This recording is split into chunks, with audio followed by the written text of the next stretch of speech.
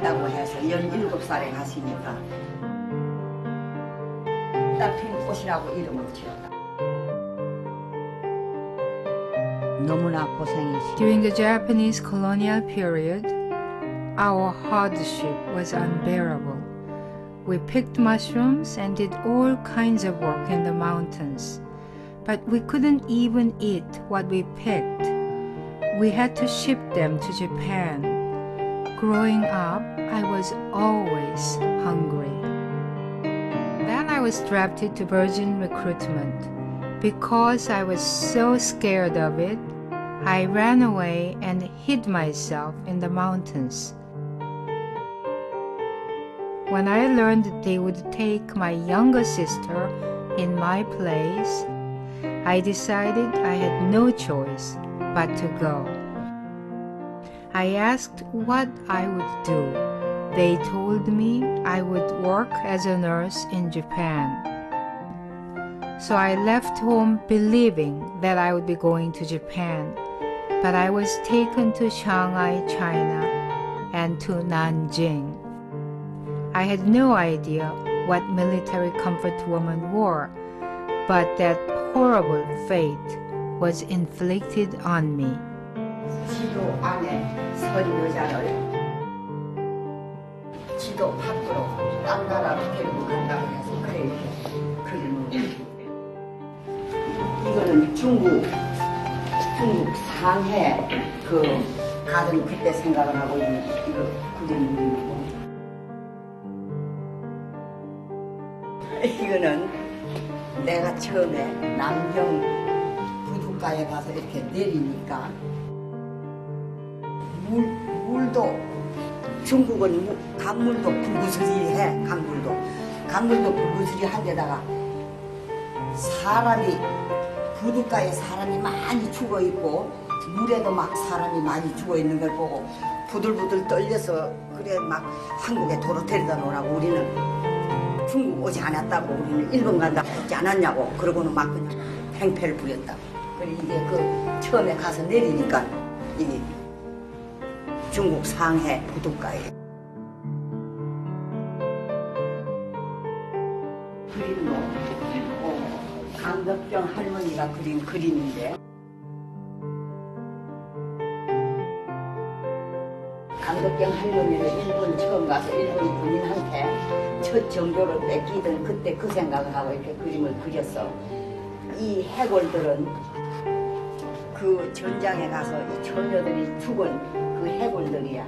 그 해골들의 그 영양가치를 빨아먹고 이 나무가 이렇게 무성하게 이렇게 잘 자랐다는 거야. 그래서 그 뜻으로 다 이걸 그리는 거야. 강덕경 할머니가, 돌아가신 할머니가.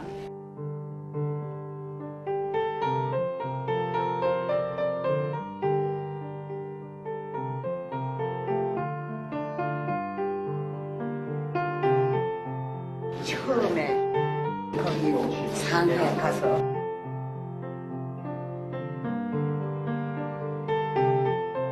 신명의 군인들이 나라들에서 들어오니까 무서워가지고 나 잡아먹으러 오는 귀신 같아서 무서워가지고 그래 이렇게 부들부들 떨고 이렇게 엎드려서 울던 생각을 하고.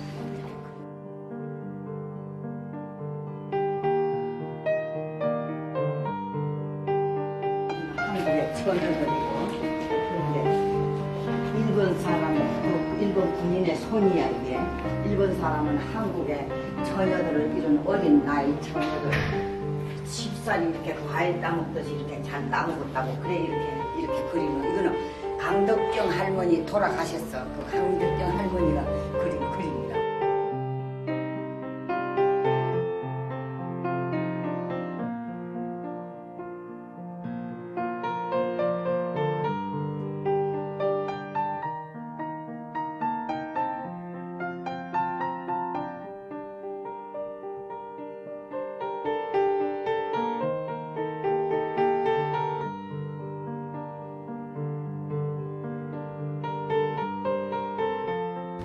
그러니까 이 처녀들이 막 소리를 지르고 울고 막 사람 살리라고 야단이고, 그러니까 그냥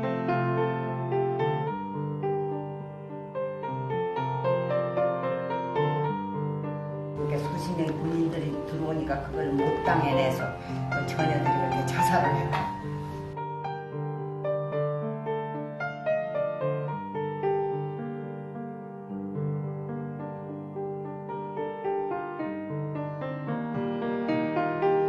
저 그림은 강덕경 할머니가 그린 그림인데 저거는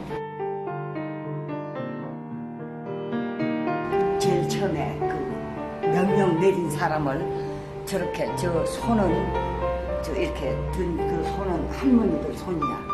저 책임자를 처벌해라 그러는 거라고 저거는. 그래서 저렇게 그리는 그림인데.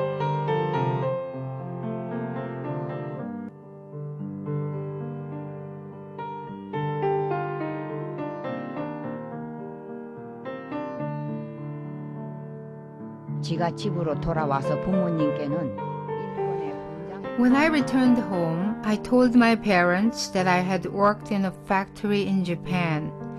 My parents wanted me to get married, but how could I with such a ruined body? So I left home, went to Seoul, and lived alone. With no education, there wasn't much I could do. I suffered such unthinkable hardship. I worked as a maid and sometimes I sold things. One day I saw Grandma Kim Hak-sun testify on TV.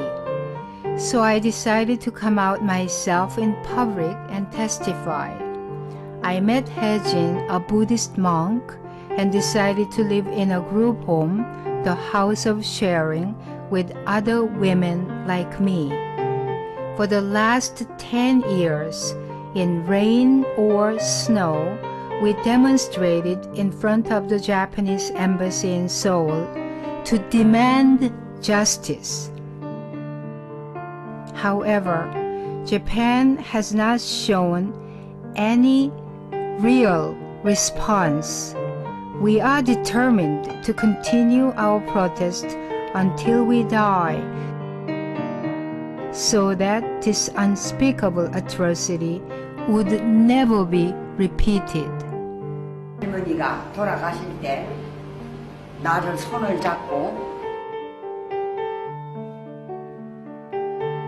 강덕경 할머니하고 내하고 일본어로 방방곡곡 생기면서 주문을 했거든.